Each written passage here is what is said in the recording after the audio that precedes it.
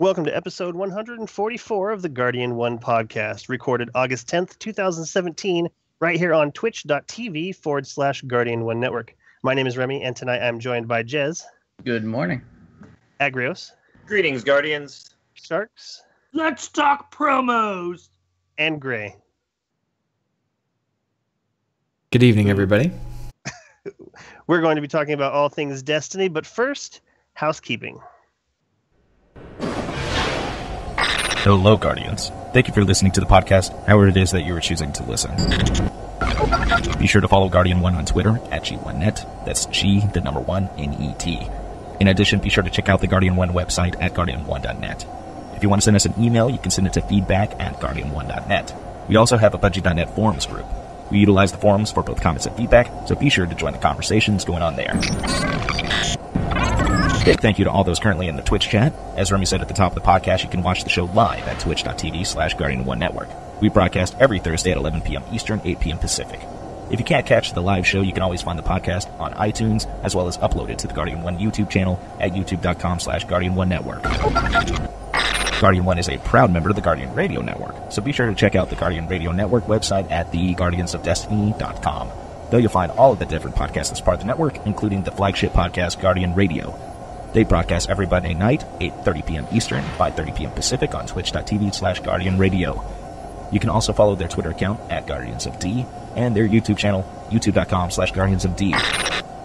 Other podcasts that are part of the Guardian Radio Network include Ghosts and Echoes, a podcast that contains a bit of fan fiction and audio versions of the Grimoire cards, as well as the Destiny lore-focused podcast called Focus Fire Chat.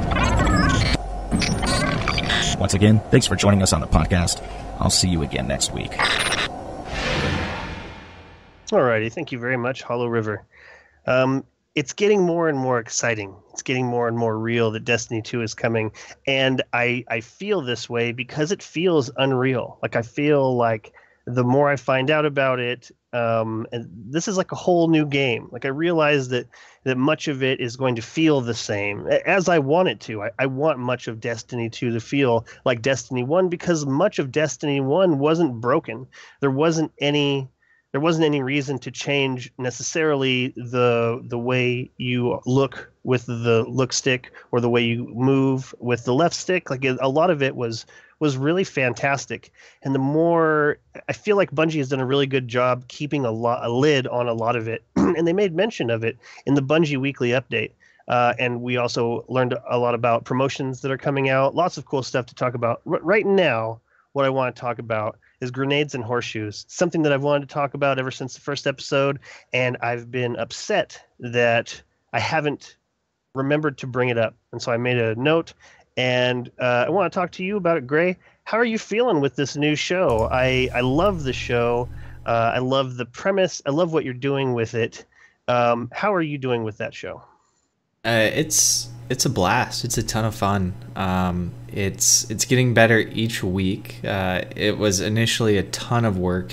I'm sure that Mark, Yuna, and I, each of us underestimated just the amount of work that goes into producing a show like that each week. And we're refining our process, so it's kind of a little bit less taxing on each of us, and the product's getting better as we basically have more energy to perform on the show and talk about the things and be the kind of people we want to be without kind of feeling the weight of all the production that happens behind the scenes. And a big part of that is pulling in a lot of content producers to help us with the segments and make really just high quality content that we can showcase. And so Mark's been leveraging a lot of his relationships in the Destiny community artists, the DCA. We've networked with some different friends that are contributing content. Even this past week, Napoleon Dynamite, she produced a segment for us. And that's making it, definitely higher quality. And then this week we made some big changes in that we did the show completely live on the air as opposed to recording it one night, editing it down another night, and then playing a more tailored or produced version. And it worked really well. In fact, I think it was a far superior product So yeah, it's been really good so far. We're only 5 episodes in, so it's still pretty early.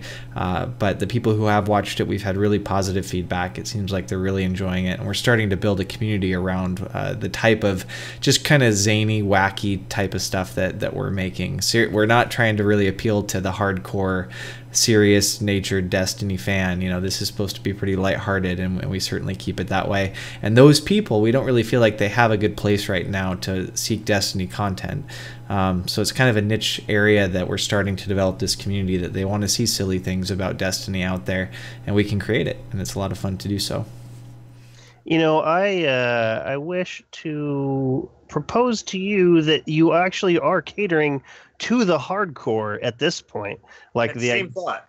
The idea, right, Agrios? The idea that people are, you know, still playing Destiny at this point. What people are looking for is new and different. They still want to live in this world. They still want to call themselves guardians and call other people guardians. Like they want to exist in this world. And I feel like what you are giving them is a different angle on the same stuff. You know, it's a difficult position to be in, and I feel like a lot of the community is looking for something like this, and I'm excited to see how the curve of followers goes, because you're right, the people who watch it are very interested in it. It's a different take, and it's exciting take. I do want to say right now that I hate your guts for putting yourself green screen in front of a cockpit. It's an idea that I had a long time ago, and I'm still planning on stealing it. I mean, it's going to be something that happens a lot in the community. Like it's only a matter of time before everybody puts themselves in front of a cockpit. But I want to say I hate your guts for doing that first. Well, and I mean, that's a big, I guess, one of the big positives of our show is we can leverage Mark Square as an artist to help design the sets that we put ourselves in. You know, the set that we have for this show is something that I designed as a very mediocre type artist. Put that guy on developing sets within the world of Destiny, and he's come up, and we've worked together collaboratively to make these things look really good for a stream. But we've made some really cool things. The cockpit one, you know, we've had to try different things. The first week we had kind of hyperspace stars moving in the background, and we got a bunch of feedback saying it was too busy, almost a little bit motion sicknessy. So we changed that to where we're just kind of sitting in orbit, which was a very positive change. We liked it better. The community responded positively to that. This last week was one of my favorite sets. We're in the busted up, blown up ramen shop, flames in the background, sparks flying everywhere. The ramen, the spicy ramen shot's neon light is all busted and it's only blinking halfway right. And those kind of things are a ton of fun to create, and it's a lot of fun to get to share that art really with the rest of the community. So you'll be seeing those scenes. That cockpit scene, that'll be one we use a fair bit. And you know, if it helps encourage other shows to also kind of increase that amount of detail in what they're producing, I'm all for it. I'm all seeing the Destiny community step up the level in their production of their streams. I mean, it's already great content, but I think that things like that do add a level of polish to it that probably isn't in there with a lot of shows today. Well, I mean, the majority of what you see as far as Destiny content is concerned is gameplay. And you know, it's hard to blame those people. I mean, it's really very cheap and very easy. Not unlike a podcast like this podcast. Once we were done with the initial investment of time into like the graphics and the setup, it was easy to keep reusing these things week after week. And so for you to, you know, bring back certain segments, you know, here is a set that we can reuse, we can just throw this in there. Once that initial investment of time is spent, then you can do that. But I feel like what you're trying to do is keep fresh and to keep moving. You know, like you don't want to be put into this rut. And this week you did something really crazy, which was just play the Nightfall. Now, I do want to say that I appreciated the modifier you put on yourself, and it was really nice to see the camera changing between the 3 different point of views with the icon of each of you in the upper right-hand corner, so it was easy to tell who was playing. Right. How did that work out as far as you're concerned? Like, is that something that you're planning on bringing back? Yeah, and we had a lot of. So this was the first time we did a live gameplay portion. A little bit unique in that all three of us are on the stream at the same time, but rotating the gameplay behind us to various players, whether it's Mark, you, or I. And again, we had really positive feedback from the viewers that was something they'd like to see come back. So we'll probably do different types of segments. So Battle Runner, all of our segments are based on weapon perks. So that being a Battle Runner segment where it's a direct competition amongst the hosts. We'll bring that back, but probably not necessarily an every week type thing. It'll probably be, we'll come up with other segments that involve our live gameplay or other people's live gameplay that have different twists to them that also align with weapon perks. But that is something that you're probably going to see pretty consistently. From a production standpoint, this show and what we're trying to pull off from a live perspective, going from static sets or semi-dynamic sets to live gameplay, is a little bit of a technological feat.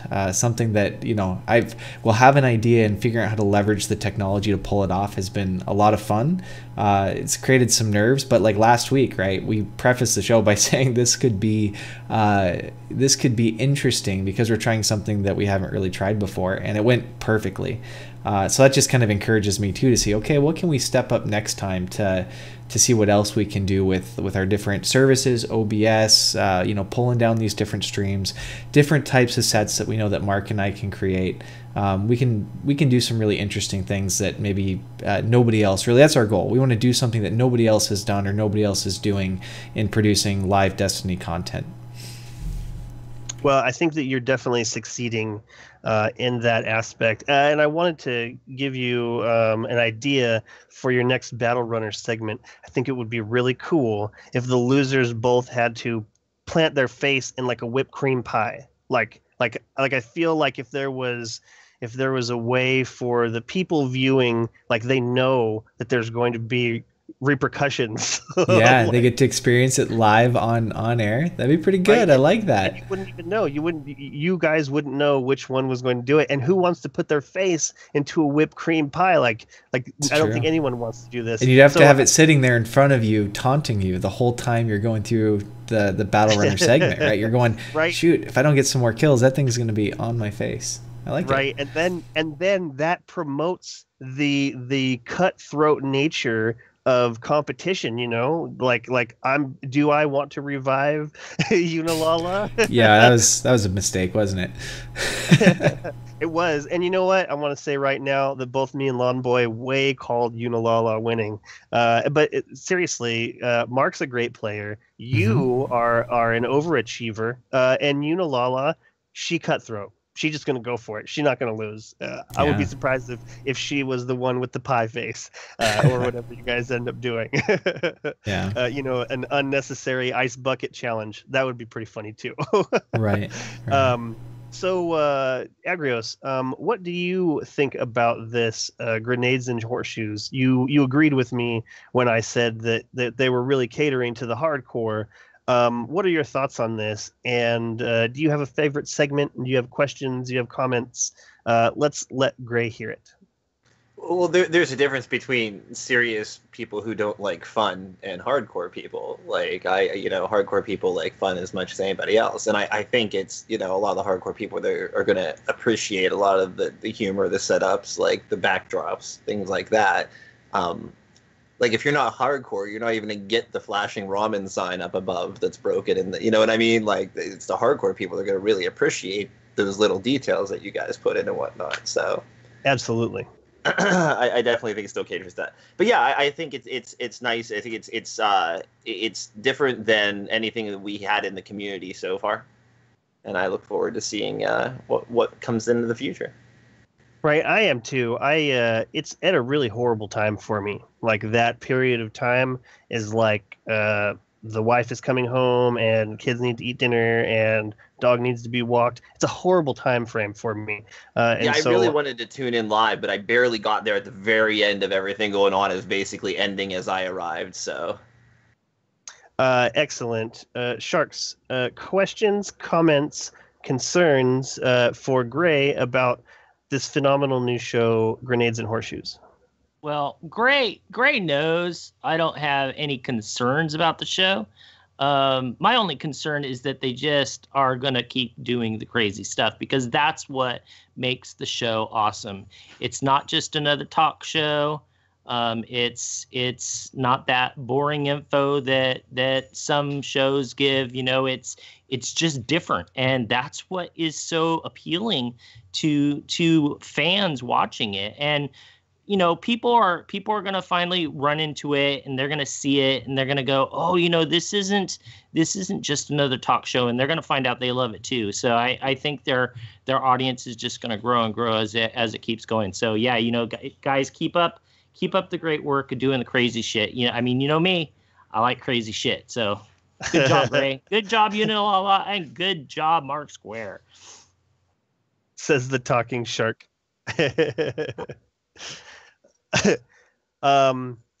Jez, question, comment, concerns, ideas, also compliments, cut downs. What do you got? Probably not as much as you're expecting.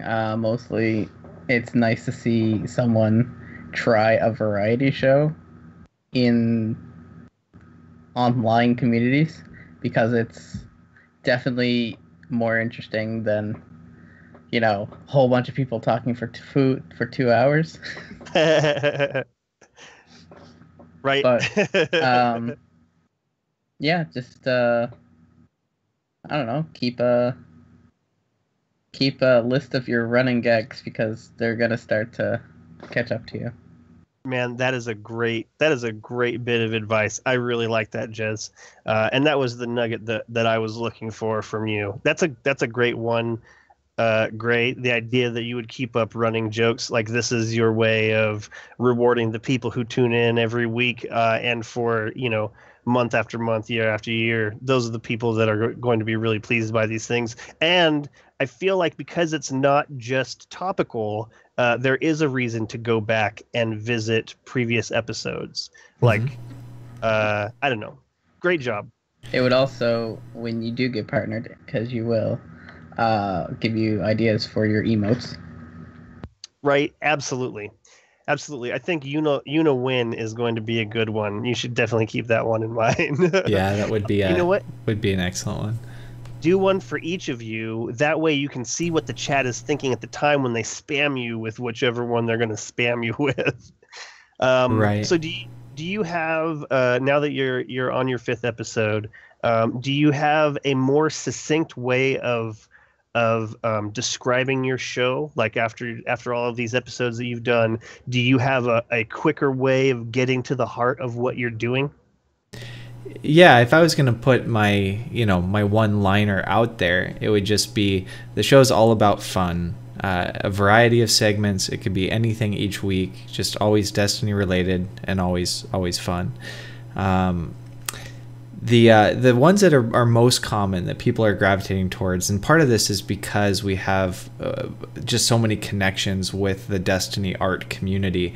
People really like our quick draw segments, where we take the 2-hour process of we've done one with Lays so far, that he's doing one of his amazing pieces over the course of a couple hours, and we cut it down to a 4-minute time lapse.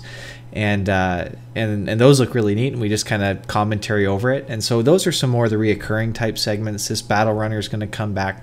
If somebody's like creating some sort of a craft, we call that hammer forged. So we do that as a time lapse as well, which is pretty neat. We'll do montages. This week we did one that was Hidden Hand, which was a bunch of Destiny physics glitches. Right, so things in the game that the engine breaks down, or somebody gets caught in the geometry of the map, and Destiny all of a sudden starts doing weird wonky things. So, and we're always coming up with new ideas, and we're getting ideas from our content producers too. They come to us and say, hey, it'd be an interesting idea for a segment, XYZ, and we tell them, okay, let's run with it, let's support them in which ways we can, and we see what they can come up with. When I was mentioning before about tryhards, that might not be the best way to put it. Not all of our feedback has been positive about the show. And one of the things that we learned through the experience was putting our product out there in certain environments, it doesn't appeal to certain audiences. So if you're the type of person that you're going to a certain website, a certain Twitch stream or something like that, that you just want, to know core elements of the game. You're not necessarily going there for the primary reason of being entertained. You're going there because you want sound information. As much as we are hardcore players and we have thousands of hours into this game and we love it, we're here first to have fun and not necessarily to be absolutely correct. And so it didn't always perform very well in terms of, we just got some negative criticisms that it wasn't the kind of content that people who were going to that type of a site to get that information, we're being pretty silly, pretty lighthearted. And in a lot of ways, we're still refining our product. So as we get better with our product, as it gets more refined, and we find the audience that it's going to be most appealed to, we're certainly going to direct it towards those environments. And part of that was, it wasn't doing us any favors either, because you can only read so many rough YouTube comments before you're like, I got better things to do in my life than hear people complain about things. So we're definitely, I think, hitting our stride. It feels that way, which just makes me wonder when we get to episode 15 or episode 20, how we're going to feel then, because I'm sure it's going to be feeling even more refined and perfect, because we're still kind of tweaking everything each week.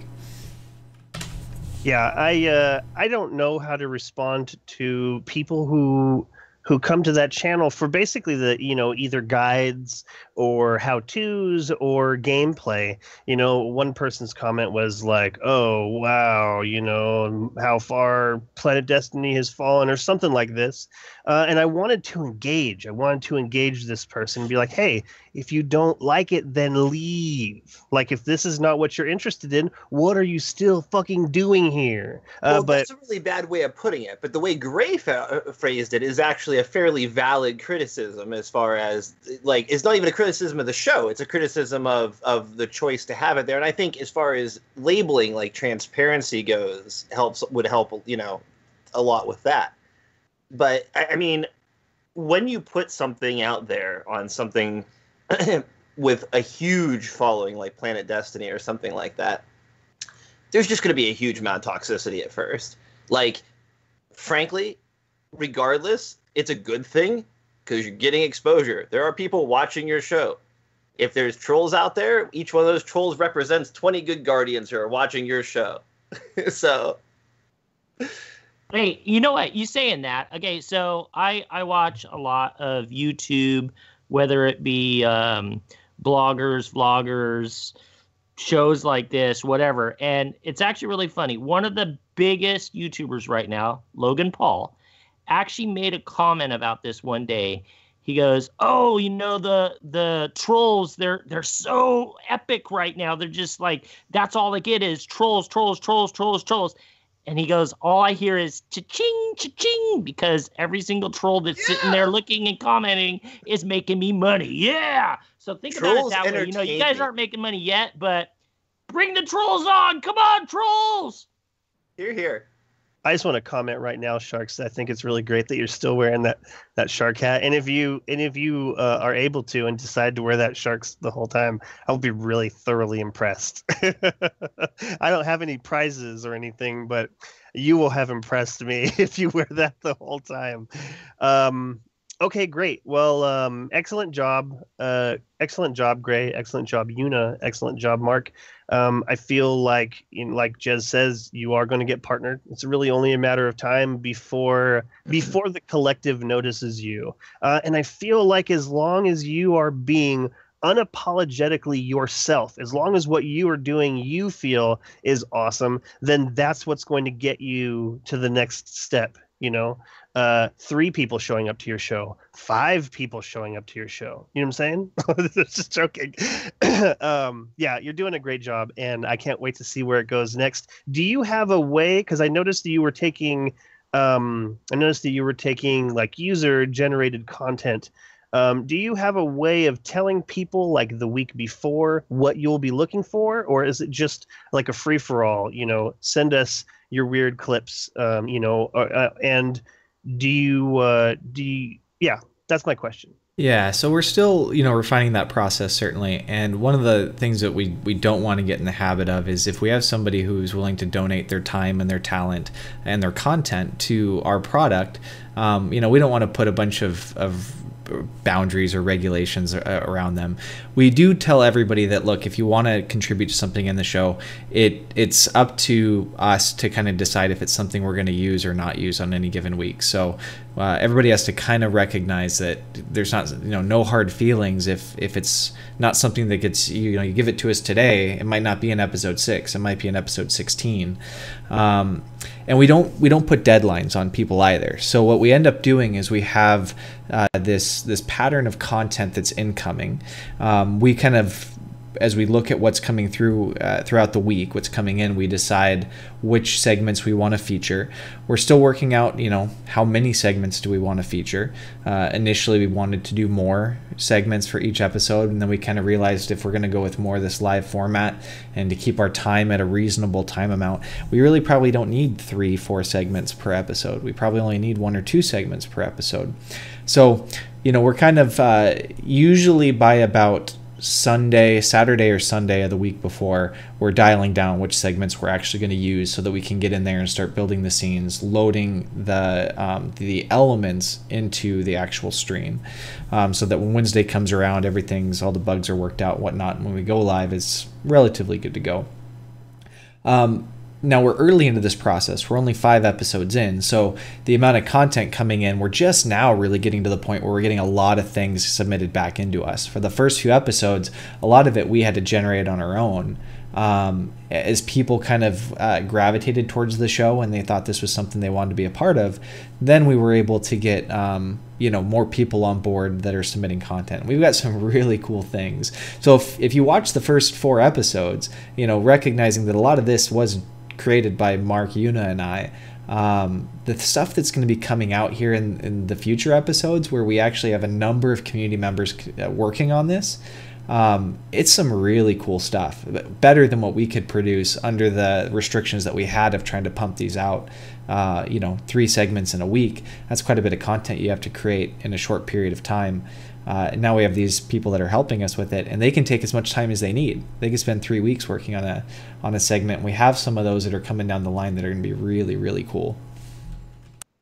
Excellent. Excellent. Well, all the best to you and your show. Let us talk about the Destiny 2 information in front of us right now. Agrios, what do we got? All right. Well, this week in the update, they talked about the changes they're making going forward with what they've learned from the beta and what we can expect in the PC beta and furthermore, in the game moving forward. The PC beta will start with early access on August 28th, as we know. And they had Crucible design lead Lars Bakken in to talk about some changes to the Crucible, or how they're going to handle the Crucible going forward. They'd already mentioned previously that they were going to tune the quick play and competitive lists differently, but now we have our first details on how exactly they're going to tune those differently. For quick play, matchmaking times will be shorter with less emphasis on skill. This is the fastest route to a game, but you may face opponents outside your comfort zone. The winning score in Control has been extended from 75 to 100 to allow for more time to play and use your abilities. Because too many matches were shorter than we expected, some Guardians weren't even able to charge their super. We've extended the trigger for the Mercy rule so that it will come into play less often. This is a mistake. I read this earlier, and it made me upset. Like, if you are losing by enough to where their Mercy rule would kick in right now, and now you have to wait even longer for the other team to just keep beating you over and over, so much so that they get their super, and then they stamp on you some more, I feel like this is a mistake. I feel like if the Mercy rule is going to kick in at all, it needs to kick in probably right where it is, if not earlier. I didn't have it kick in Destiny 2 for me, so I don't know where that line is exactly. But I that also either means don't Agrios is really like good. It happened when I still could have came back. That means Agrios is either really good or, I mean, he's either not really good or not really bad, because he's always, if you never had the mercy. I had it kick in a few times on both sides where we did well and then we didn't do so well. I never once felt like it kicked in inappropriately. I never once had it kick in and go, oh man, mercy rule already? It's too close of a match to mercy this right now. We could come back. Never felt that way. That was a lie. I did have it kick in once, but it was against one Guardian, and it was like really, really unbalanced. So I had no idea where the threshold was. Like it was like ridiculously clear cut. So it did actually happen to me during the beta once, to be clear, but it was no experience really. What about you, Sharks? Did you experience the mercy rule, and did you feel like it was too long or too short or just right? You know, I actually totally agree with you, Remy. I think it's really dumb that they are extending the mercy rule. I saw it. I saw it lots of times in the beta, and I actually, to be quite honest, I actually thought that the mercy rule needed to be shortened because, I mean, we would have to, I mean, we were stomping people and it wasn't getting mercy ruled. So, I mean, I don't know what I have to say, I don't know what the exact threshold is, but I think it's wrong upping it. I do like that they're upping the kills. I think that's a good move. I think Yes. 75 was way too small of a number for Absolutely. for as quick as these matches were. It's kind of weird though, because I was watching Ali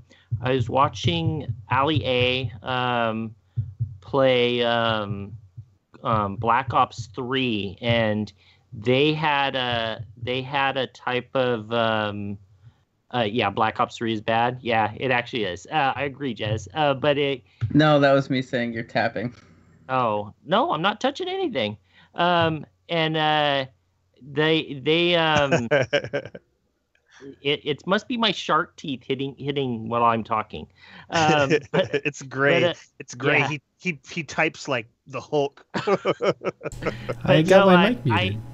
I saw this match where they were doing 75 points, and I thought, oh, that's kind of weird. Maybe it was an Activision thing, but I love that Bungie has gone and changed it to 100 points. So no, I don't know. So far the changes, except for the mercy rule, seem to be interesting. Thanks, Chief. Let's put it that way. What do you think, Jez? Well, I don't think it changes much, actually. Like, you think that the changes is going to make the mercy rule not happen as often, but I think it's just at the same ratio.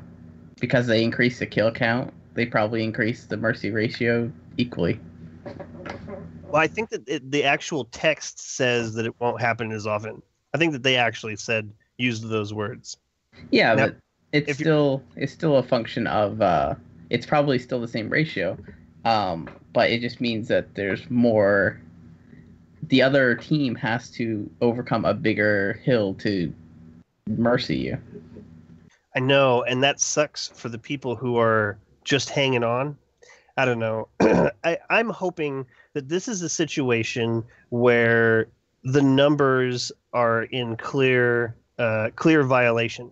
Like when they look at all the game numbers, they think, well, if we just add on another 25 points to the total to the end, and then if we bump this up just a little bit for the mercies to be for them to come into play later.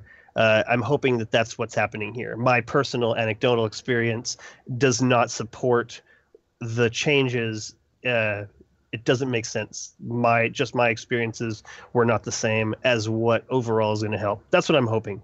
I kind of feel like that's the way a lot of these things work, is that my experiences are not what they're trying to change. So, all right, moving on. So, in contrast, the competitive playlist, matchmaking, they say matchmaking takes more time to introduce you to players that are closer to your skill with good connection. These matchmaking settings may take longer, but we feel that the quality of the gameplay experience will be well worth the wait. We have also made improvements to the way we calculate your skill and countdown to better reflect how you'll perform against your opponents. So there's definitely a distinct contrast. How do you guys feel about the difference between the two playlists, with them letting the skill requirements be a lot looser for the quick play type play versus the competitive play? Now, this would be, for me, like in contrast for them having all game modes available as a ranked playlist or a not ranked playlist. How do you guys feel about that, Remy? I feel like I feel like I'm confused as to what they're trying to do. You know, like in previous Bungie games, they had a social playlist and they had a ranked playlist. In the social playlist, there was no, you weren't trying to gain any kind of ranks. I feel like it was a funner and freer version of the ranked playlist. The ranked playlist, whenever I would go into it, which was not very often, it was a struggle. It was a struggle uphill to try and beat these people, all of these people who wanted to have, this little star by their name.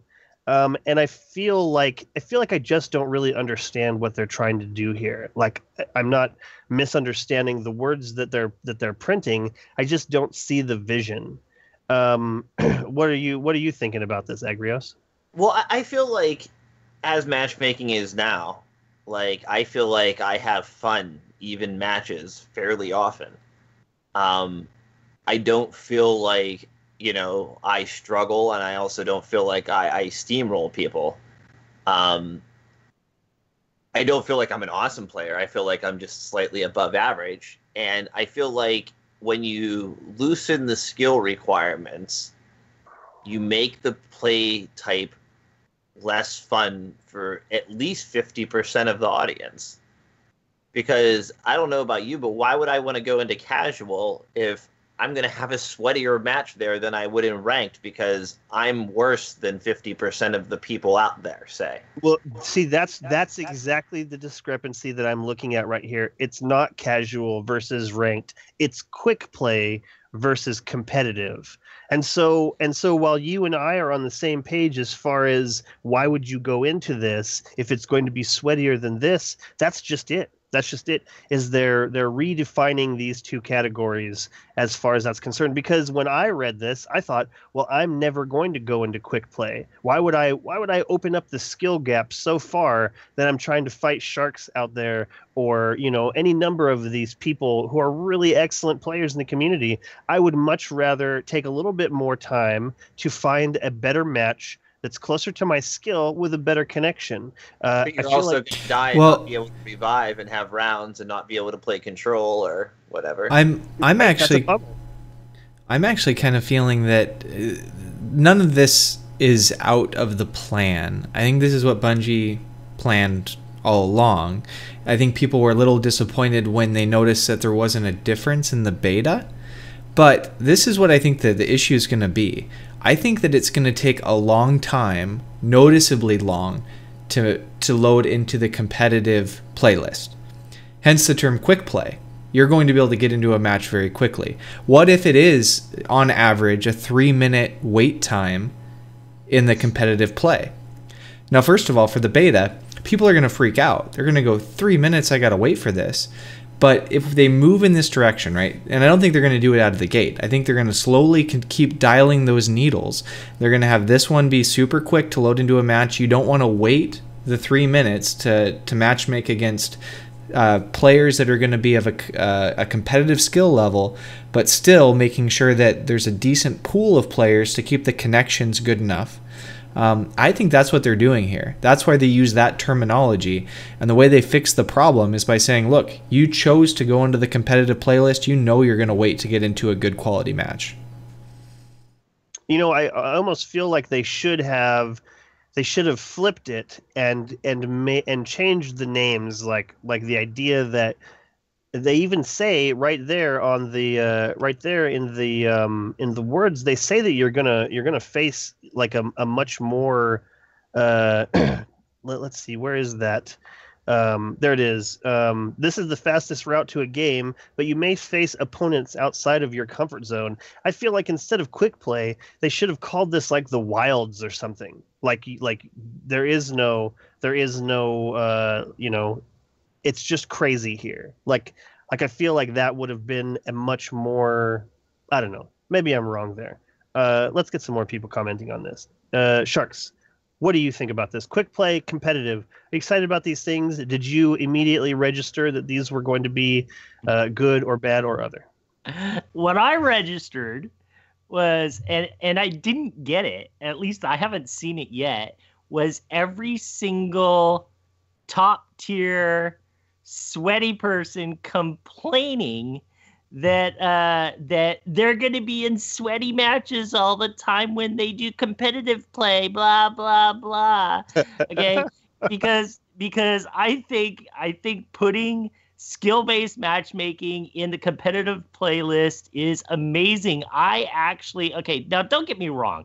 Okay, I love pub stomping on people while I was doing competitive play in the beta, but that's boo. That's, I don't want to get these bitches just go, you got no life, you're playing this game too much, blah blah blah, that's why you're winning. I'd rather just play against somebody that's badass, and I know I'm going into that kind of match and I'm going to be sweaty anyways. I mean, Grados, I get sweaty. I think you're misunderstanding Sharks. Literally sweaty. Skill-based matchmaking, and that they're loosening it for quick play, not rather than tightening it. I don't even think it's a matter of loosening it, right? I think the end goal for them in both of these scenarios is a quality experience from a connection standpoint. And right, so they want to make sure there's not the ghost bullet issue. There's not bouncing around guardians on your screen. Now, if you want to do that and load into a match quickly, you take skill base off the table. So now it's just who's around me that I can get a connection as fast as possible. We're not going to worry about the skill level, and you're going to have a more varied experience because your neighbor might be the most badass player, or your neighbor might be crappy at it. You don't know, but you're going to match with them because it'll be quick to get into that lobby, and you'll be able to have a good experience in the game from a network standpoint. Now let's say that you want to actually have a competitive match against people with your skill level. Again, their end goal is to reduce the number of ghost bullets, reduce the jumping around, have a good network. You got to wait. You got to wait for somebody around you to want to load into that match, so it's got a decent enough connection, pings are low. And I think the big difference, the reason why quick play is the right term for that playlist is because whatever the other one is going to be the opposite of quick. It's going to be 2 minutes, 3 minutes waiting for a match. That's the perspective of someone who's good. The people who aren't good, they don't have to wait for matches already. No, okay. So no, they're going to have to wait too. Worse than 50% of the people out there, you're just going to more often than not have a sweatier than necessary match under quick play. But wait, no, what Gray's saying is right. There's one thing I want to add to it, though, is that, okay, so throughout Destiny 1, people, again, we're going to talk about top-tier people, all right? The people, and it's not all top-tier people. I shouldn't say that, but this is where you hear it the most from. Top-tier people are upset because it's sweaty to go into a skill-based match-made system, and I want to have that quick play, go and have fun, all right? So that also appeases to them. So anybody can go and play the skill-based match-made stuff, okay? But if you want to just go in there and just have some fun with your friends, jump on, you go in there, it's going to be quick, like what Gray's saying, jump in there really easy, and it's also technically not going to be a sweaty match necessarily, because you could be playing against somebody less quality than you, but at the same time you could be playing somebody the same or better than you. So you still have that sweaty feeling, but it's going to be that, oh, okay, it's just let's go in and play some Crucible. But if you and your whole team on average are definitely worse than 50% of the people out there, more often than not, you're going to be against people better than you. Well, and I mean, some of this is going to be based on not just people out there, but people in your regional geographic area. Who's likely going to give you a good connection, because that's going to be highest priority, not their skill level. So it's exactly what they said. It's going to be varied. Now, if you're a top tier player, the likelihood that the people around you are going to be better than you is low. You're probably going to go into that playlist, and the varied experience is obviously going to lean more towards less skilled players, because everybody out there in the pool is probably less skilled than you. If I'm mediocre, if I'm average, I'm probably going to sometimes have people better, sometimes people worse. You're right, Agrios, in the sense that your individual skill level based on the pool of people out there is going to affect what your experience is. But I think that Bungie only has so many levers to pull if really what their end goal here is a good network connection in the game. Right? They can. I absolutely agree with you. But I think if you had all game modes as ranked and all game modes as quick play, then you can pick your play style and not be restricted. If you want to play control, good luck. You're against people better than you if you suck. Nope, you can't say that. You know why you can't say that? Because for the past, I'll say year, but it's way more than a year, you've been saying, there's too many playlists. That's what the problem is, this and that. If there were less playlists, the quality would be better. Okay, I'm not quoting you, but that's pretty much what you said. All right, so now you're saying take all the game modes that we have. For the people at the top, I've never had any problem with the quality of the playlist right now. Yeah, but the people at the top that are waiting 15, 20 minutes for matches, it's because the pool's reduced at this point. Yeah, well, do we know if they have said there's only going to be certain game types in each playlist? Yeah, because quick play is control and those game types. Competitive is countdown and those game types. Okay. Yeah, okay. Yeah, and I would say I'm not a big fan of that either. I think that I should be able to pick the experience I want, whether it's more network-based connections or skill-based, but have the same pool of games to select from, or at least rotate them. Right? I could understand them not saying we want to put every game mode in both lists, because you're going to run into the issue Sharks is talking about, right? The player base gets too diluted, especially late in the game, the life cycle of the game. But rotate them. Have 3 or 4 in each playlist and have them be different, but control happens to be in quick play this week, and then now it's in competitive the next week. That's not a bad idea, Gray. I could totally live with that. My beef is now that if you're a terrible Destiny player but want to play PvP, you're restricted to the competitive playlist, or you're going to get stomped every time you go into quick play. So you just don't get to play control because you're in the 20% bottom. Well, somebody's in the bottom 25%. Like, there's people out there who are in that. There's somebody making up that group. But you're talking about if you went in with 4 people total that were all on the bottom tier. That's not how it works. Come on. Well, no. I'm saying just me going into quick play solo. If I'm in the bottom 20% of players, I'm going to be against people better than me 80% of the time. Yeah, your team might win, but you might not have a good experience as being at the bottom of your team. And unfortunately, that's kind of that's the way the cookie crumbles. Yeah. You know what the answer to that is? Gray doesn't want to say it, but I will. The answer is get good. Get good. The answer is just have all game modes on both types. Okay. No, the answer is to play competitive while the competitive people play quick play. Right. I know.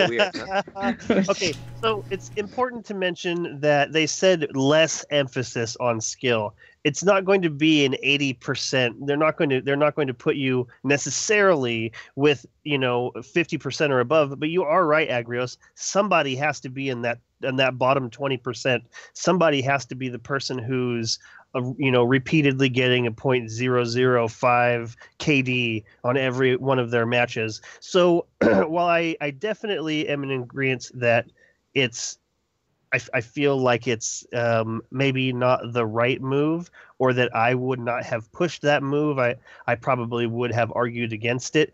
It makes sense in that, taking the skill time down and also opening up a little bit more is not, I don't think it's the end of the world.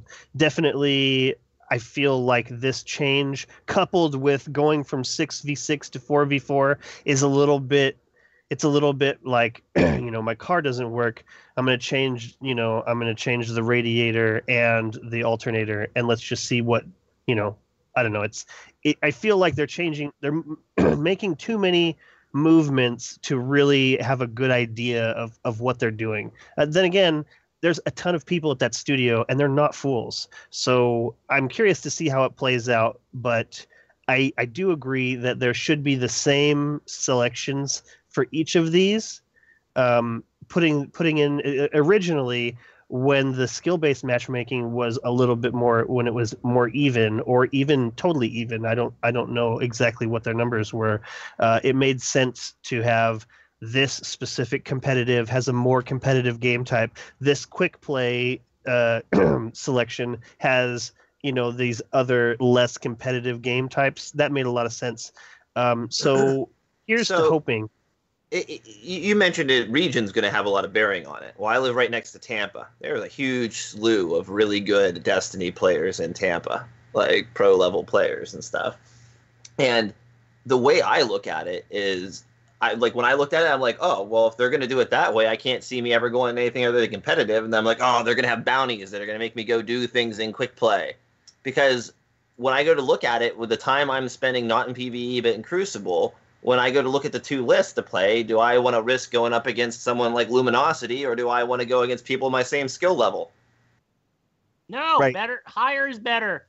Well, okay, I absolutely agree. I just get evaporated by those people. Absolutely, but that's the thing. That's totally the thing right there.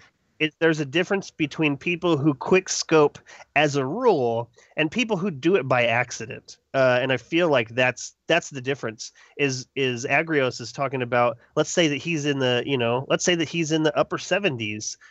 His cap is going to go right to that top. And that he will be facing these people who are exponentially better, not just lucky better, not just played to get to where they are better, but like younger and better reflexes, and like do this all day every day. Like I see what you're saying, Agrios. I see pro level Destiny people in my tower all the time. So like, what am I supposed to just go into quick play, and if I see them on my opposite roster, just leave the match, just ditch out? Like no. But one thing that I also, if Bungie's smart about this, and I feel pretty strongly that they've got their two levers to pull from, skill base versus the amount of time it takes to load in to get a good network connection. When the game launches, the player base, hopefully, is going to be exceedingly large, and those settings don't need to be as drastically different. So you can get into quick play, you can get a good connection, a good match, and the skill base, people can be somewhat closer to your skill level. And in the competitive, a similar thing. Your time to load into that ideal match with a tighter skill base isn't going to take as long because there's more people in the game. I think where we're really going to see this play out in ways that we're going to talk about it a lot more on the show is once that player base dwindles down, and if their setup is dynamic, if it is truly responsive to the size of the player base, that's where we're going to start to see bigger discrepancies between these two playlists. That's a really great point, Gray. And I think that we should leave that there so that we can discuss other things. But you're totally right. I think one of my biggest regrets in Destiny 1 was not just jumping right into PvP when I had the chance. I mean, there really was just a lot to do raising 6 characters across 2 systems. There was really just so much for me to do in PvE. And to be honest, I was a little scared to go into PvP just because I feel like I feel it more. I feel like I feel the PvP more. And watching my 9-year-old go into PvP as if these other players, these other real humans, are just AI, and watching him not get tilted because he just keeps getting killed. Like it's something that I study because I want to be like that. The calmer you are, I feel like the more you are able to make better decisions, as far as whether to engage or disengage, and, what site points. The only exception to this rule is, good night, Unilala. The only exception to this rule is Sharks, who, even as he gets increasingly tilted, refuses to stop until he's happy with the outcome. Or like me, who never gets tilted but still isn't great. Right. The two exceptions to the rules. You know, the super tilted and still gets what they want, and then the totally not tilted and. Agrios, I'm just wondering because everybody gets a little tilted. Do you use any? How do we say it? External substances to help keep that level head, so you never get tilted. That has no bearing on anything. The other thing I want to say, he's a liar. He does get tilted. Okay, I have heard him tilted, and I have heard him swear. That's what he's lying about. Oh no, but I do. But that's just me being boisterous. I'm not actually angry. I'm not actually feeling any negative emotion. That's just me being, oh, that motherfucking got me. Wow, that's bullshit. But that's just me just being excited about the moment. I'm not actually angry or negative feeling. I leave that match. I'm like, yeah, let's do another. Can you really say that there's no bearing on it when it's always bearing on you? Oh. What do you mean? I'm saying there's not a time that you don't really have a what is it called? You don't have a control subject. I can't describe what I'm talking about. Well, it's all right. Part of a Tavlo song. All right. Moving on. Agrios, what you got for us? So they also brought in Sandbox designer Josh Hamrick to talk about other changes coming that'll affect PvE as well. They've confirmed that they managed to fix the Infinite Super glitch, a Warlock Glide glitch, Infinite Grenades glitch. They have reduced the Warlock's range to be the same range as all other classes. So now all classes have an equal melee range when perks aren't altering that. They globally reduced the time it takes to get your super. So that would affect PvE as well. So as well as increased matches, you'll get your super quicker. Because that was definitely a complaint we had. Did it give percentages or times for this increase? Because, man, 7.5 minutes or 8 minutes or whatever it was when I did that math, that was way too long. Way too long. So I just wanted to take a real quick poll. Jez, I've read in the community on Twitter today, a lot of people are like, oh, let's not have anybody be special with regards to the melee reach. Is this a non-topic? Is this important? Is this not important? Equalizing everyone's melee when no other factors are involved. I mean, I don't think it's going to affect too much. It's just people bitching because there's a reason to bitch. Now, to be clear, they reduced it by, if the numbers hold true from Destiny 1 to Destiny 2, they reduced it by 1/7 of its total range.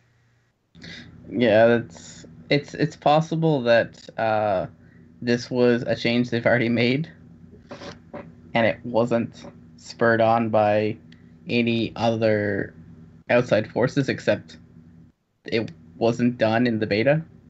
This was a huge debate throughout Destiny 1 was the Warlock's range. So it's not like this is a new topic of contention that's just like news to them. Yeah, well, as far as Destiny 1 goes, the range is bullshit because one class can barely hit and the other class has fucking it was like Mayweather versus Ali. Sharks, what do you think about this? Is it no-brainer or no issue? What? No, here's what I think. Okay, I was really confused. I thought the whole point was to make all the Guardians equal, and obviously they weren't during the beta. Everybody knew that. Everybody was kind of complaining about it during the beta, and I thought it was stupid. Let's go and make everybody kind of the same. Oh, not really. Warlocks are still going to have... No, I like the variety of having things different. I don't like variety. I think that's... let's have variety as in, oh yeah, I'm a Titan. Oh, I got to hit you like this. Oh, I'm a Warlock. I got to push you like this. Hit anybody. Yeah, but come on. Have the same damn distance. You're still Guardians, still humans. You're all the same size. I've only got that reach. Yeah, I don't have that reach. Okay, that's all I have to say. So I'm glad they've changed it. Okay, Gray, what do you think? Same range on melees as long as there's not an additional modifier. Is this what the community is making it out to be, or is it just a mountain out of a molehill? Yeah, so I mean, I went into the Destiny 2 beta thinking that this is one way they were trying to level the playing field. I have complained in Destiny 1 about the Warlock melee range. They've gotten the reputation of being an easy button because of their melee range, which might not be fair. I'm not saying that I agree that it's an easy button, but it certainly is an advantage in close quarters. I mean, I will agree with that. But going into it saying that they were going to be equal, and honestly, my experience wasn't that I noticed there was a difference. I couldn't say that I walked away from the beta feeling like there was an advantage on the melee range. I might have noticed a little bit, but it wasn't overly obvious. The fact that they are saying, oh, we are truly going to level these out, I think it's the right move. On the melee ability, it should have been that way for the beta. Somebody forgot to put a 0 where it was supposed to be. They're just rectifying it. I don't have a big problem with it. Make them the same. See, for me, in Destiny 1, my Titan's my easy button. Like, when I'm like, I need to get this done, I'm just going to flip my Titan and get done there. Because the dual lightning grenades and stuff like that, Destiny 1, Destiny 2, I feel like Titan's the easy button. Yeah. That makes sense. I'm glad that the base melee is the same. I feel like with, throwing knives, that is a special action that is not replicable just over and over and over. You don't have unlimited knives. There's a charge time associated there. So Actually, you can have unlimited knives. You put on the perk for the headshots, and you only hit headshots. I've seen guys just go through and just headshot. Is that returning in D2? What? Is that returning in D2? Because I know that it was a thing in D1. I don't know if it works out perfectly in D2, but it's like the perks are there. Yeah, okay. But the difference is you don't have one-shot kills with it. Right. So you still you gotta shoot. You could still get it though. What you'd have to do is you would have to damage. In fact, this is what I do in D1 with team shot. Like grenades. Is you have to damage the person first with the gun, and then you throw your knife, but because then it would keep going. But no, wait, team would work well too. Yeah, no, you're right. But no, I do want to say something. Okay, so with these changes, I don't know how much more we're going to go into it, so I want to say it now. I am kind of worried because they're talking about upping all this damage, which is fine. I mean, we needed it, right? Like, everybody was, this is horrible. We can't kill anybody. It's got to be team shot. So this is what Bungie says, we're going to up the damage. You guys are going to be able to go in there and kick ass, right? Okay, so we still only got 4 players on the field at the same time. You still, if you're really smart, you're going to have people team shotting you. Well, now you don't even need to team shot. I'm going to kick people's ass right away. Okay, so that part there kind of worries me. I was really enjoying the up of the time to kill, because that's something that back when Destiny first landed, I was talking to a lot of people that were big in Halo, and they were like, and in fact, one of my friends who doesn't like Destiny, and part of the reason he doesn't like Destiny is said, it's the time to kill is not like it was in Halo. Okay, so that part there worries me. But the other part that worries me is that they're upping everything, right? And they showed this trailer, and one of the things that looked like they upped was not just melees, but shoulder charge. Okay, so a couple things.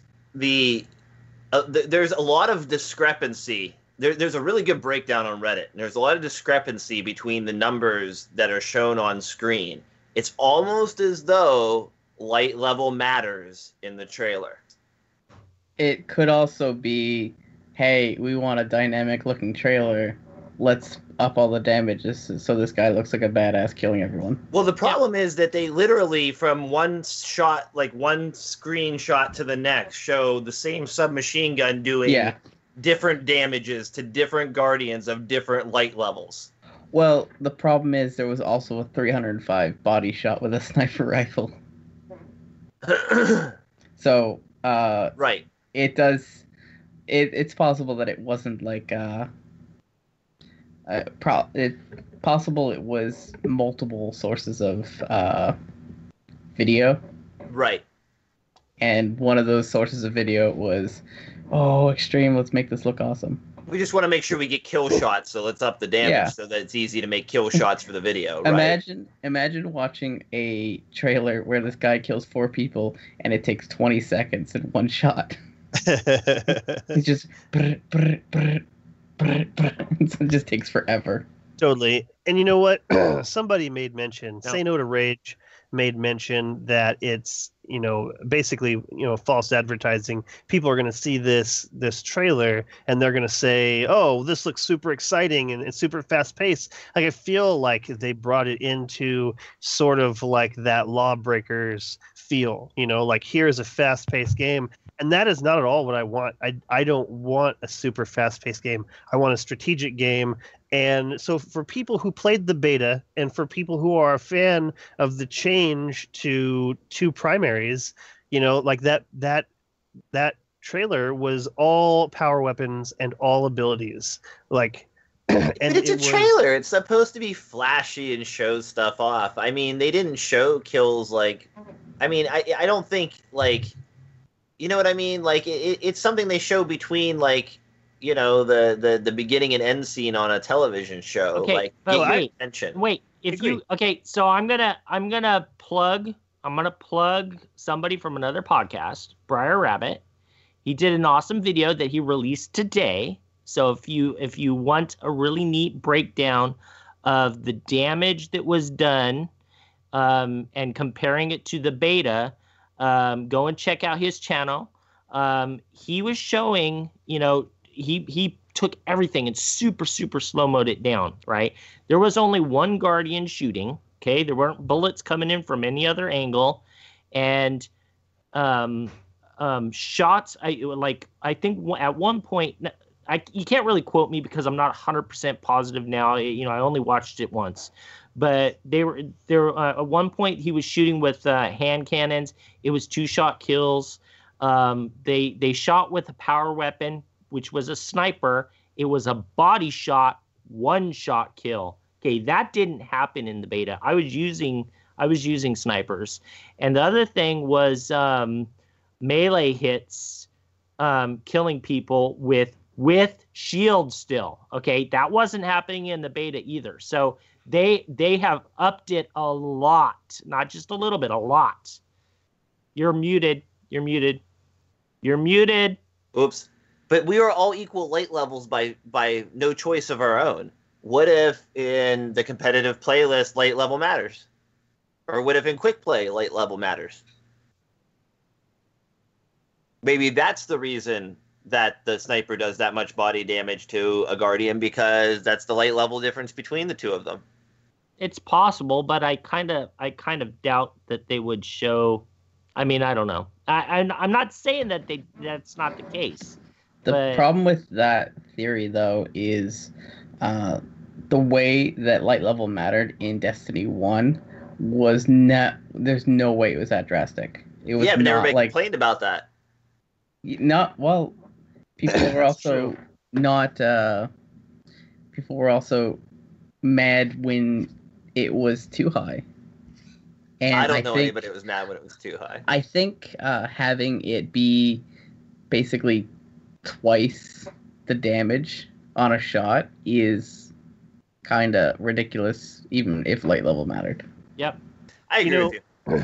I feel like what they showed was like that 5 to 10 second moment after you've already played 3 or 4 minutes into a game where you've built up your super and you've gotten power ammo and you're making the play. That's what they were showing, was the big plays of the game. And it really does make a lot of sense, when you think about it. When when they're advertising football, they don't show you like every he got a whole yard, oh, it's a fumble, or replay third down. Like they don't show you those to make it sound exciting. They show you the big plays, the big game making plays. So it makes sense. It makes sense. I just feel like, I don't know. I feel like I'm just ready to play the damn game so I can give some real feedback on it. I think there's two things here, and I agree with Say No to Rage, right? Like, either these are the changes and we're going to go in and play a very different Crucible, which I don't think we're going to be happy. I'm not going to be happy if the time to kill is that fast across all these weapons. I enjoyed the slowdown of the encounters. I enjoyed being able to be more strategic with your teammates, especially in 4s. Or, like you said, it's false advertising. They ramped it up to demonstrate a lot of kills quickly, make a trailer that's very interesting. And when players buy the game and go into it, it'll probably be a minor thing because there's lots of different components to this game. But I do feel like it isn't entirely fair to a consumer who is gravitating towards this product because what they saw in that trailer. Because my hope really is that that's not going to translate into the final game of what we're playing. It's not going to be that fast. And they are being misled by that, which is, that's not typically like Bungie to do that. Don't you think that playing the game feels faster than watching the game?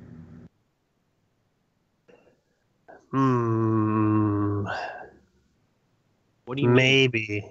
What I want to like I want when you have agency, things feel more rapid than they might actually be because of, like, for instance, adrenaline and stuff like that. Like, you're actually doing the things, so you're the one thinking it through, rather than if you're watching someone do the exact same thing that you just did, it will look slower in comparison because you're basically along for the ride.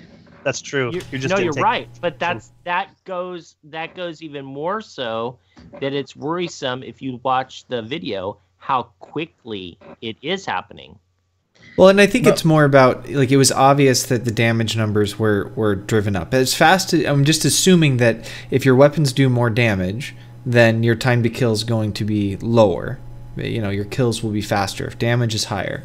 And that's what I think is the area of contention here is what we experienced in the beta and what we saw in the video. Which one is it going to be in the final game? If it's what was in the video, I'm not going to be happy.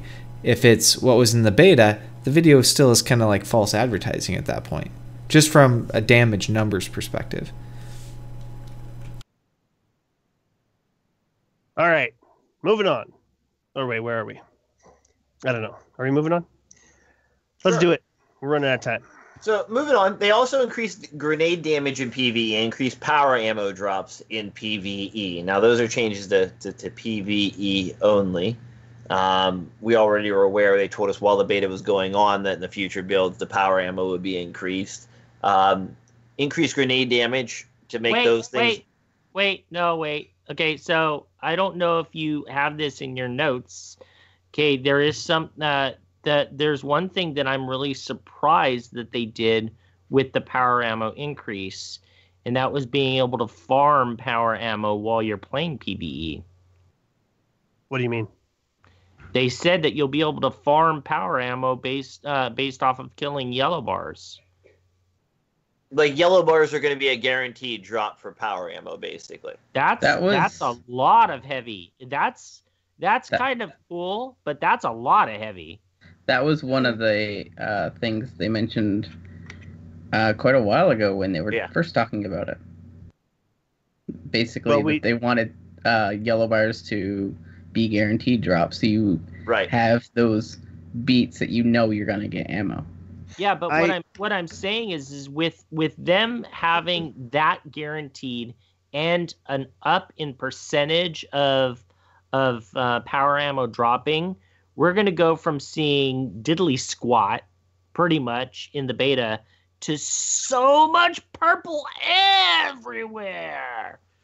Yeah, but it's just going to be lying on the ground eventually because you're going to be it's not going to be the right area for what your power weapon is.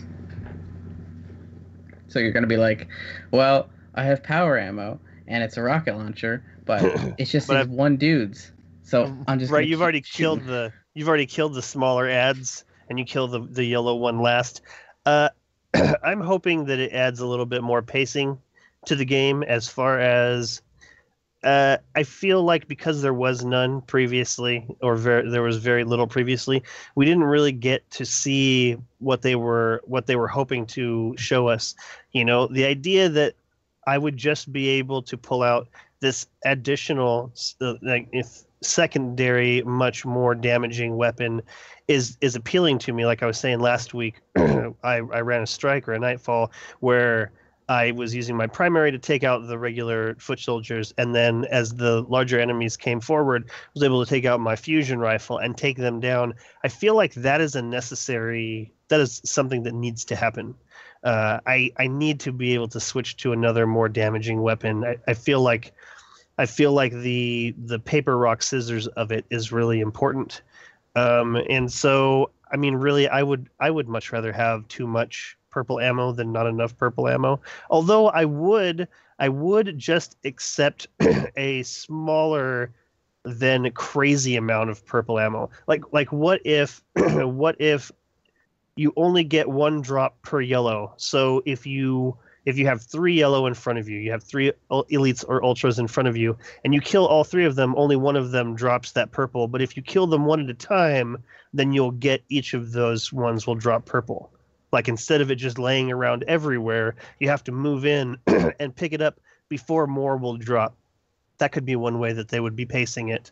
But yeah, I mean, Agrios said last week that it doesn't really make sense. Like sniper rifles hold a certain spot, rocket launchers hold a certain spot. You know, I feel like them putting it together. I don't know. I just really need to see the whole game in order to really see their vision. I need to see their vision. You know what I wish they would have mentioned in this update was which changes they made from our feedback and which ones were the ones they already mentioned where this is already a super old build and we've already addressed some of these topics because they kind of did. I mean, they didn't exactly, but if you read it, they made a point after each change. Oh, people were talking about this. People were talking about this. So I mean, they kinda did. Only kinda. I agree with you, Remy. It would be nice if they really sat down and said, "Ooh, we changed it," but come on, this is Bungie. They never do that. It gets me thinking I'm gonna have to hold on to my heavy ammo until I engage with yellow bars, where things are gonna get a little bit interesting. That once you get to the main boss at the end of a strike, you're gonna burn through your heavy pretty quickly, and you're not gonna get any more unless yellow bars are spawning quite frequently in those encounters. And maybe that is what's gonna happen. There's gonna be a lot of yellow bars in those encounters to help replenish that ammo.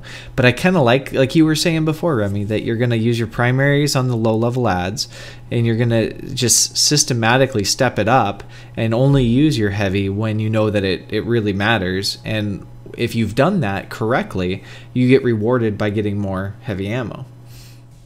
Right, or even if you saw like a group of foot soldiers coming out, if you knew they were all entering or from this one place, and you could just pepper that area with a rocket, like that is also a way of managing your economy efficiently. Especially because we are guaranteed this secondary primary that's going to have a burn on it. That might be also a way of taking down these elites that makes a lot of sense. And plus, I don't know exactly how much of this game you'll be playing alone. I mean, patrols, you already run into other people. They've already showed us a campaign mission where other people entered the single player mission. So it's very possible that there's, that you're going to run into somebody else who already has power ammo, and your job as just helping keep their shield down would be enough. So I don't know. Again, just really looking. Hey, Mel Harry says if you hold triggers on Arc Warlock, it deletes your account. Hilarious and made me laugh. Yeah, I don't know. I really just want to see Bungie's vision for this. Like when they first announced dual primaries, I really was just super excited. And then once I was stuck using only dual primaries, the excitement dropped. And because I just don't understand. I just don't understand why they wouldn't boost the amount of purple that you would see to, even once or twice in a strike. Well, it's like I said, I really feel like rather than they move secondary to power ammo at this point, is that they just got rid of heavy altogether and dropped down rocket launchers and grenade launchers into secondary category. Right, and that's not fun. That does not equal fun, and that's a bummer. So, although I feel like that equals more fun than when I thought that they put secondaries up into power ammo. To be honest, I like my perspective better that they reduced the effectiveness of rocket launchers and grenade launchers and put them in the second category than the other way around.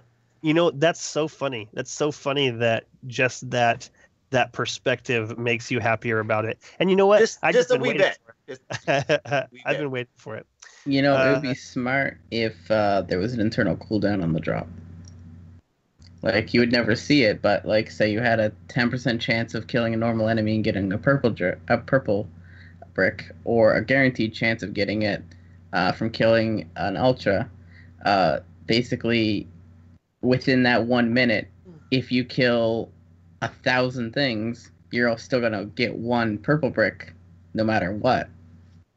I don't know why I spend so much brain power on trying to solve these problems or these issues or these, specific events for Bungie. I don't know why I spend so much time. I can't stop myself. I'm just always thinking of different and better ways that Bungie could do these things. And I thought about, for a while, what if it was just like an ability? What if the heavy ammo economy was just on a timer? Like, you will just get this much this every so often. Then you start to creep on the kind of MOBA angle, like Paragon does it. Like, all your abilities just charge up, so your heavy weapon just has a different timer than your secondary weapon, and you just take ammo out altogether, and it's just a recharge ability permanently. Totally. I think there was a weapon like that in Destiny 1 that broke the game for a lot of things. I don't know what it was called. Well, yes, you do, Jez. You're just being silly. But I mean, I understood that it's not the same thing as watching heavy ammo fall. It's not the same thing as, like they were saying, having this specific beat, like knowing when it's going to happen. But you have to make it happen. Like imagine that you could just hang back for, it takes 2 minutes or 3 minutes or 4 minutes to charge. Okay, well, we just rush in and take care of all these bad guys, and then we just hang back until our heavy is recharged, and then we rush in. I understand that it can't work, but it was something that came up. Okay, so to mediate this sort of here, Jez, you're absolutely right in that, it was game breaking, but it was game breaking because it was unique and not the way that all secondaries worked, period. Well, and as far as I just would falling say, back, like Remy says, you could just make it based on kills, recharge it. Yeah, that would make more sense than time, because that's the reason why it was game breaking, is because it was either used exclusively in raids because you can guarantee you had that ammo, or in PvP you had people that were holding up until it was charged, going out, killing, and then going back and turtling until it's charged again. Kind of like Scories. Everyone loves Scories, right? So Nothing. Dead air. Nobody. Hadouken Child's on it. It would be like Scories. I feel like that's the theme of tonight, is Jez speaks and then nobody says anything when he's done. No, I have to say, okay, Jez has got some really, really good points. I don't agree with them, but he's got some great points. That's the problem, actually. That's the problem with Jez, is that he's got great points, and then I had to think about it when he asked me, does it feel longer to watch or play through Destiny combat? I had to think about it for a minute. So that's what's happening there. Or nobody likes Jez. I guess that's a possibility. I love Jez. Jez is awesome. E3 2018. Yeah. He's never gonna go to another convention with me ever again. He just said, "Eh." You'll just complain that you can't get in a line. Yep. Yeah. All right. Moving on. You're just going to talk about string that doesn't really help your case if people actually would take longer to think about it. So, if we just finished experiencing the final Iron Banner ever. This weekend coming up is the final Trials of Osiris. How do you guys feel about this? Did you participate? Will you be participating? And should they open the lighthouse to everyone once this is over? Remy? Man, that's a crazy idea. That never even occurred to me. I don't think that they should open it up for everybody. I feel like it's something that you either earn because you're really good, or it's something that you earn because you paid for it online, or it's something that you earn because you're lucky to have somebody in your group who goes to the lighthouse regularly. I mean, it would be cool. It would be cool if everybody just got a chance to visit it. But I don't know. I imagine Sharkhead would just melt in like a molten pile if they opened up the lighthouse to everyone. Like he was flipping out last week when I said that that Ifrit should just have all of the weapons and gear available. I played like 2 games in Crucible to get my boxes last week, Iron Banner. I probably won't play any Trials. I feel like over the past 3 years, I've just really burned myself bad on Destiny. Like I don't have a real drive to play it right now. I'm actually just taking time off of video games in general, even though there's a bunch of stuff I want to play and a bunch of stuff that I like. I would love to play Fortnite. I want to play Fortnite so bad, but I just don't have the dollars to spend on it. Although my kids do all the time accidentally buy games on my systems, and if I knew somebody on one of these consoles or the other, they might just accidentally buy that Fortnite for me then. So I don't, but for the most part, like I would have to just go back in and start deleting a bunch of stuff, and I don't know. I need to find that site that gives you the amount of time you've spent in Destiny with the tower attached, because I don't want to see that. I'd be afraid to see that. Well, no, I feel like I need to see it in order to accept and move on with the fact that I've spent so much more time in the tower moving items around than even just playing the game. So I'm just so sick of playing Destiny Item Manager, the game. Like I don't want to look at my vault. I don't like, nothing's carrying over. The character migration, data account migration has already happened. That should make your life easier, Remy. You should be able to delete all kinds of things now. I should. I've deleted all kinds of things at this point now that we have definitive answers on things. I should, but I keep thinking back to, like, it's not impossible to think that I would ever play like Halo Reach again.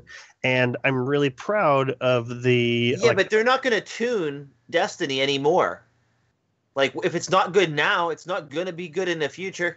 Well, my fault is not necessarily about things that are good necessarily so much as it's about things that I love and I don't want to get rid of. And I've already thrown away so much stuff that I didn't want to get rid of. And I just am ready to move on. I'm just ready. But don't you have a bunch of stuff that you're keeping because it might be good at some point that you could just delete all that? Because that's what I was able to delete all of. These things that, like, okay, I got the perfect example of this type of gun, but they're not going to tune it anymore, and that type of gun's never going to be one that I'm going to enjoy using over all these other types of guns. So I was able to just delete that. Here's the thing. With Destiny's old situation, I had to keep that just in case all of a sudden that was the new best, funnest gun to use. Here's the thing is, what is in my vault right now is either a piece of gear that I love that I don't want to get rid of because it carried me through a certain part of the game, and is no longer really valid, or it's something like I have 10 different variants of all of those regular Suros pulse rifles and scout rifles that have like just amazing rolls on them. Like that's all I have in my vault left is either stuff that means something to me and I don't want to get rid of, especially not to just, oh, here's another ghost shell. Like I'm not interested in throwing something away so that I can fit something else in there that I don't need, or I'm just going to throw right away. So it's like I have a ton of excellently rolled gear that I just know that I'm not going to get out of this next Nightfall. Like there's no aren't like 3 or 4 of those versions of that Sora scout rifle better than all the rest of them that you enjoy using, and you're never going to use those other ones because you enjoy using those 2 or 3 best ones? I'm just a weird cat, I guess. I just when faced with that, I think these are all excellent. And I'm not going to get something better than this. Like, there's so few people playing right now. I don't know. I just really am ready for Destiny 2. I'm just really ready to see how they handle vault space moving forward. I'm very interested in finding out what the new meta is, like what is the new best gun. I'm excited to not have to worry about vault space. I'm excited to just continue to grab stuff and put it away and learn about it and just experience the game. I'm just ready for something new. I'm just ready for something new. I guess I'm just over Destiny 1. I hate to say it. It's weird. Gray, where do you stand on this issue?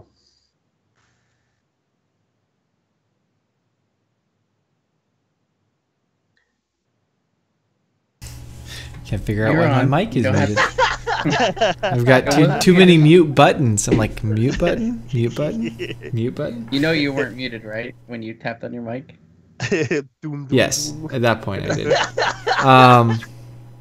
I am in a similar place as you, Remy. I'm going into the game to enjoy the social aspect of playing with friends. But I'm not getting much out of the game besides just enjoying time with people.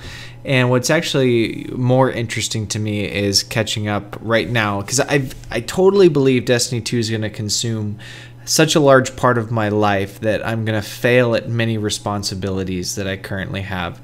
So now is my time either to get things in order for when this event is going to happen, or what is more likely, finish some games that I started and really loved but haven't completed yet. So it's probably going to be a mix of both. I've got a few trips I've got planned too coming up, so it's, getting life balanced so that when Destiny 2 launches, I am in a good place both from an emotional standpoint, a health standpoint, a responsibility standpoint, that I can jump in head first and not feel too bad about it. That's a really great outlook, and is basically what I'm doing right now, but I didn't have the words for it. But that's it. Like getting family in order and getting the house. Like I want to make sure that when Destiny drops, there's just, of course I'm not doing anything other than playing Destiny 2. I've spent all this time doing all these other things. So that's really that's really awesome. Gray. What about you, Sharks? Where are you with this issue? Okay, so yes, I played Iron Banner. I kind of wasn't going to as of last podcast, but I thought it would be kind of stupid if I didn't play it since I love Iron Banner so much. The other thing is I hadn't been playing at all anything. I've been really hectic with my life lately, but I was able to play some video games. I got on. I played with my brother. I played a little bit with Agrios. I actually even tried to see, literally last minute on the Monday, see if I could Sherpa somebody's card for Iron Banner, because my brother wanted to finish his cards so he could get the gear and stuff. And I was like, well, what is it you have left to do? Oh, I have to get, he told me first, he goes, I need 20 kills. And I was like, oh, that's not too bad. We've got, got like an hour and a half. We can do that. And And then I found out really it was actually 40 kills. So that's twice as much. But my goal was I'm going to pepper every single person and I'm not going to kill people. I thought it was going to really kill my kill death ratio. It did a couple games, but it wasn't that bad. It just didn't help. I was like, oh my God, all you have to do is spit on that guy and you kill him. Oh, I didn't kill him. And I was like, oh, Jesus. And so we did it. Agrios jumped in the last 45 minutes, and we still weren't able to get it. He literally got down to 1 kill. He needed 1 kill. And I was like, kill this guy, kill that guy, kill that guy. And it just wasn't happening. Short. Yeah, 1 point short. So, but it was exciting going in there and doing that last Iron Banner. I've kind of thought the same process on trials. I kind of gave up on trials I don't know, a couple months ago because some of my buddies that were really big on trials, they just didn't want to go through the hassle of going into trials anymore. It was just not worth it going in with the red bars and everything else. But I kind of want to go in, even if I just do a card, maybe bring my brother in. There's not going to be any hope of getting anywhere. But just to show him and just to say I went in and did one last trials card. So I might do trials this weekend. And so, yeah, I think it's really dumb. I mean, we've talked about this in the past. I am very disappointed that Bungie has decided to pull the plug on things like this. I realize that it's resources, I guess, but I kind of don't really understand it. I think it's a bummer for people that have just bought the game, and there are people just buying the game. My brother just bought the game, He bought it because he wanted to see what it was like before Destiny 2, and I said, well, you're never going to go back and play. Well, you never know. You never know what might happen. You never know. Like what you're saying about Halo, right? But so I'm really bummed on that part of it. But since they have taken this stuff away, and you're going to flip out, but I think it would be cool if they opened up the lighthouse for everybody just to go. Why not? It's not going to make a difference either way for anything, for Grimoire, for nothing, because none of that stuff goes forward any further. Well, I mean, I guess Grimoire does, but I mean, it really doesn't make a difference. Ooh, give people 5 Grimoire points, and they get to go and explore it. I think that's really awesome. I'm also actually, another thing that I saw on, I think this was through Reddit today when I was looking through, really kind of surprised that they never showed us what was behind that barrier in the lighthouse. Yeah. But yeah, well, no, I wish they go with the whole. I mean, I don't want to sound generic, but like cut content. Like, oh yeah, we no, they changed so much stuff. I didn't really want to make it a discussion. I just, it's like, kind of bummer. But yeah, no, I wish they would open it up for all those people that didn't get a chance to go there after this weekend. You're not going to get rewarded for it, but at least you get to see it. And it's like, who cares? It is cool to see it. What I was saying was that, that was allegedly Osiris's pad, and we know that one of the DLCs is going to center around Osiris. So finding out what's behind things may come yet in the future. That's what I was getting at as far as content. But will sharks be mad when they reuse the same lighthouse area? No, because Yes. I think it was really underused. I think it was really underused for how big of it an area it was. So yeah, I wouldn't mind if they used that. I think that helmet's affecting your judgment. I haven't had enough beer. Right, you need a straw. You need a little straw. All right, everyone talked on this. Moving on.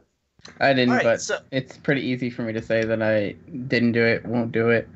Kind of laughed because it kind of reminds me of all the conversation we had on wolf masks. Yeah. What would it take? Like what is your price to try? Like what would it take? Is there anything that is out maybe, there? maybe if it mattered. Okay, and it doesn't matter anymore because the data has already been transferred. So Yeah, it doesn't matter. Yeah. Got it. Moving on. All right, so promotions. We know about Rockstar promotion. Okay, those cans are showing up now across the country. They're showing up most recently up and down the coast of California, from Los Angeles to San Jose, and 7-Elevens and Safeways and Smiths, and also in Fort Campbell, Kentucky, inexplicably, at the Airfield Mini Mall. But anyway, so those are popping up across the country. Keep your eyes open. Those can be redeemed starting September 1st. We also know about Pop-Tarts promotion. I bought some. That appears to be on any Pop-Tarts, not just the Destiny Pop-Tarts, and only ones which you have a receipt for purchasing after September 1st. Okay, I saw that Holtzman had picked up some Jolly Rancher Pop-Tarts, and I was like, yes, and I saw them in the store, and I bought some. Isn't it also only the 24-pack or the 12-pack or something like this? There's or two is different it any packs. box? I'd have to pull it up here. I don't have it handy, but I think it's the 8-pack and the 24-pack. The 8-pack and the 24-pack? I think so. But I have to pull it up here. I don't have that right in front of me.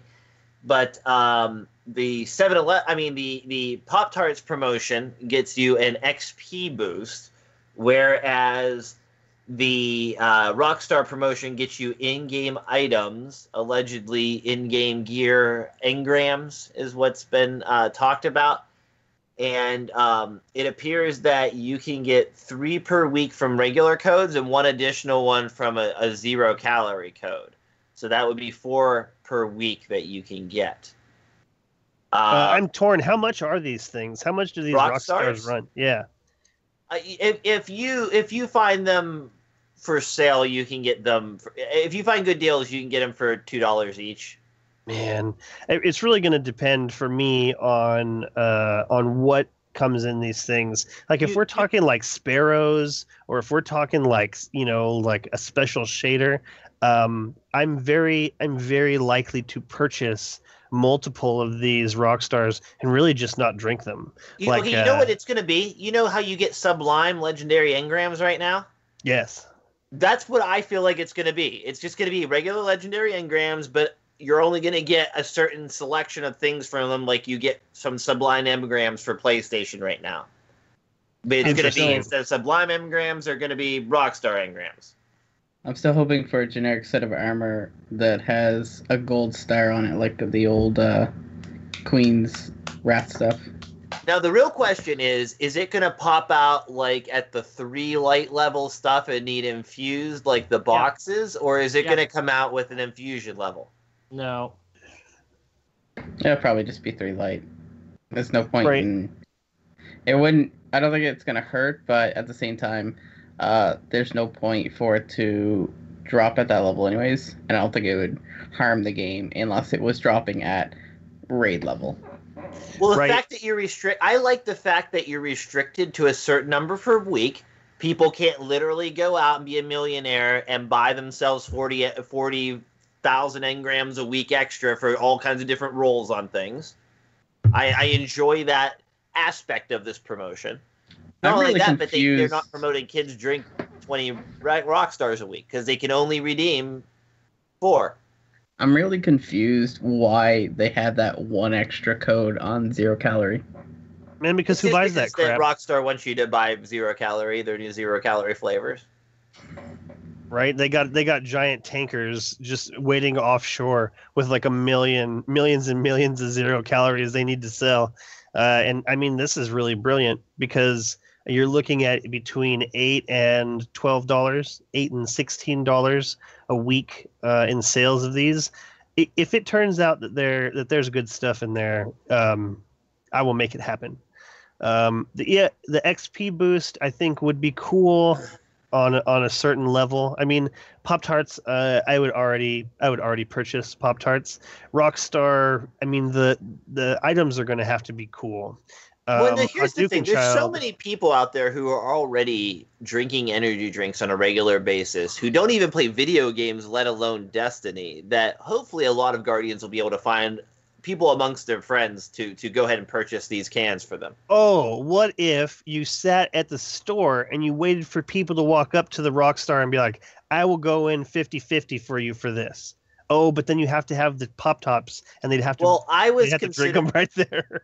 Well, yeah, right, yeah, they would need to. I mean, you can actually, if they're like the Red Bull ones, you could actually bend them up without opening the can to read what's on the back of the tab. If you like hold it and fold it in half. Or after they open it, you can just snap a picture and then leave. Yeah, that's true. Because I would be interested in going and halvesies. But what you could do is you could go to local colleges and think places like that where people were drinking, and places you think people are drinking Red Bulls, and put up a little flyer with your contact information on it, and offer them 50 cents per tab or something like that. Oh man, I was thinking even better. College students always need money, so if they say I want to drink Rockstars anyway, and I have 10 tabs per week, that's $5 I get from calling this dude. Just wait. And they just send you pictures of the things, and you redeem them and send the money to your PayPal account. That's what your flyer can say. You could just wait in the library until someone is studying, drinks a Rockstar, throws in the garbage after they leave. Right, that's another thing I was thinking. If you want to be like a scavenger digging through garbage and stuff. You only got to do it 4 times a week. Right. Dude, it cracks me up. I remember walking around after E3 with Sharks looking for the garbage can that Deej threw his pass away in. So oh Sharks my God, I found it too. I knew which one it was, but it was too much crap in there. I didn't want to put my hand in there. Yeah. Would have been like a Saw movie. Standards. Oh, it's hilarious. That's called standards. Sharks. Yeah, no, I was sitting there looking at it, and I was like, that's the one. That is the one. He's probably right. He showed me the picture. I was like, I'm 100% positive it's this one. It can't be any other one. And he's like, well, stick your hand in there. I go, no, there's so much garbage. I just wanted to see Sharks dig through the garbage on the crowded city street. It was going to be funny. No, I couldn't do it.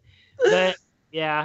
And then here's the other thing. Like, if I had done it, I would have posted it. And if I had posted it, Deej would never talk to me. Like, he's not going to talk to me anyways, but they never talk to me. Like, yeah.